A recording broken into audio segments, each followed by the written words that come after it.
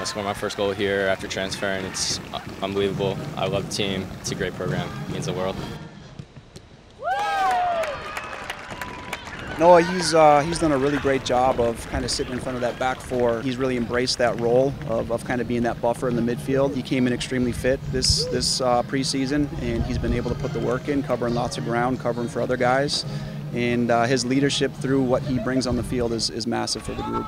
Been putting in a lot of hard work as a team. I think the guys have accepted me well, and they've tried to make me fit in, and just being able to contribute and help these guys out, that's awesome. And being on our home soil is definitely something that we were looking forward to. Goal of ours is defend our home turf, that we could play a better brand of soccer, and that definitely showed a little bit tonight.